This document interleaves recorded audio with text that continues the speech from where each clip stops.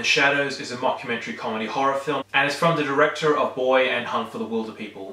The film is about a group of vampires who live in New Zealand together as flatmates, and after a 20-something hipster turns into a vampire, these group of vampires take it upon themselves to teach this recently turned vampire the ropes of being a vampire, and for the recently turned vampire to help teach these group of vampires about the modern world. After I saw Hunt for the Wilderpeople, I immediately wanted to check out every film that the director of that film did. When I saw Boy and I did my review on it, I wasn't a big fan of it. Like, it was a good film, but I overall didn't think it was great. It was okay, but it could have been better. So going into What We Do in the Shadows, I was expecting the same outcome. To my surprise, in my opinion, What We Do in the Shadows is equally as good and funny as Hunt for the Wilderpeople. This film is perfectly written, has great characters who are compelling and have interesting stories, and it was a pretty good story. And I have to applaud the filmmakers for having this film set in New Zealand, because for most vampire films, we've mostly seen them live in either Transylvania or in America thanks to Twilight. Here the filmmakers have done something different with vampires. Vampires living together as flatmates in New Zealand. Immediately, this works on a comedic level. And add in the quirky humor that was in Hunt for the Wilderpeople. This film is the funniest film I've seen in probably the last few years. Like, this film and Hunt for the Wilderpeople are the most funniest films I have ever seen in a long time. No other film has made me laugh as hard as these two films.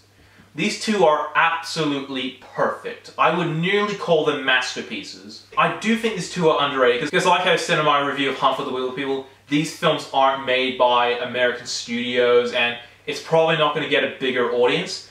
But to me, I don't care. If you go past all the American comedies that are out at the moment, and you just go to other countries to find different comedy films, if you go to New Zealand, you're bound to find these two films. And these two films deserve to be named the funniest films of this decade, because no other films this decade has made me laugh as hard as What We Do in the Shadows and Hunt for the Wilderpeople. And with What We Do in the Shadows, I would say it's not as funny as Hunt for the Wilderpeople. Like, it's still funny, but like, for me, this film takes its time with the jokes. Like, it doesn't force feed the jokes down your throat like the recent film I reviewed, Sausage Party, where it was just joke after joke after joke, and I felt like I was being suffocated by those jokes. Here the jokes are smooth, clever, and aren't forced down your throat.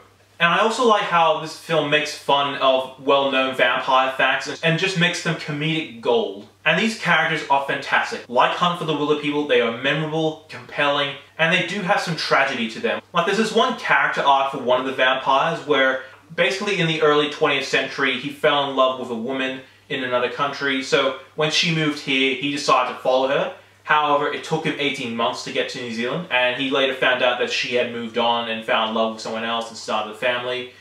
And now she's 96 and he's nearly 400 years old. And basically there's points in the film where he's basically just like following her around, he's just looking at her through windows. And I definitely like these story arcs as it gives weight to the characters and gives them a more fleshed out backstory for you to connect with and basically say, I like these characters, I like this story, and I would absolutely, hands down, recommend this film. And this film is not for everyone. I know some people who liked Hunt for the Wilderpeople but didn't like this film.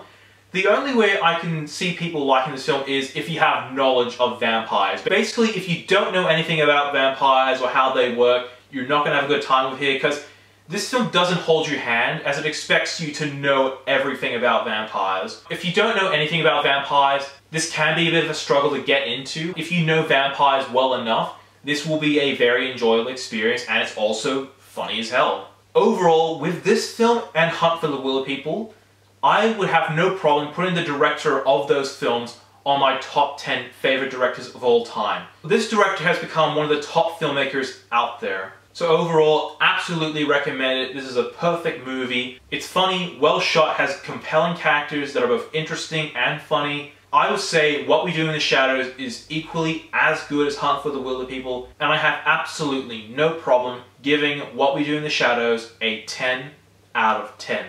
As always, thank you so much for watching. This weekend I will be checking out the new Ron Howard documentary about the Beatles. And sometime next week, I will be doing an announcement video of an upcoming TV series I will be reviewing, so be sure to keep a lookout for that.